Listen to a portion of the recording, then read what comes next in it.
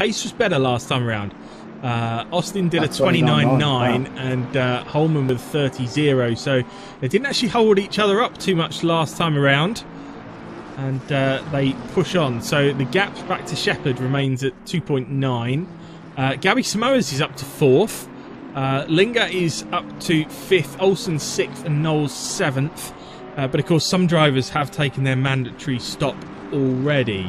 Have you noticed who the highest driver is who's taking a stop? Mr. Ashley. Well, that's interesting.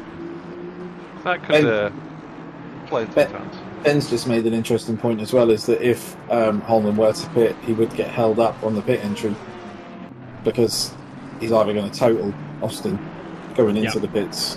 Yeah, it's a good point there, and it's one that I hadn't really thought about for the races. Holman's right on it now, though. Someone, I think he's going for a move down into the hairpin. He gets forced to the outside. But he is going to have a good run now up to the chicane. So we're now heading into that final chicane. So this is where he could do it. If he can cause... see, he's not really pushed Austin to go defensive into there. Had he have compromised his line, he could have got a better exit than him. So across the line once again. Let's see what their lap times are this time. 30.2 from Austin, a 30 flat from Holman. Been a little bit of an accident on the back straight of Bain and Slublinskas. Bit of slow car, bit of dome hanging. They've got back underway, so hopefully it shouldn't affect the leaders too much. Very good. So just a quick Johnny Ashley update. He is now up to Van der Venter, but he's been held up considerably through the chicane. The second chicane. Holman gets sideways. Past. Sorry, Holman got very squirrely there as he was looking to line up a move down the back straight. But sorry to cut across you there, Jimbo. Oh, you're all right. Just watching Johnny and his.